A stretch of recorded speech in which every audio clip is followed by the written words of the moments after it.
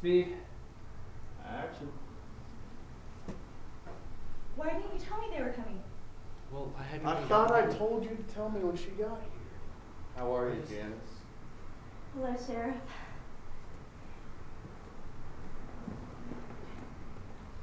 Excuse me.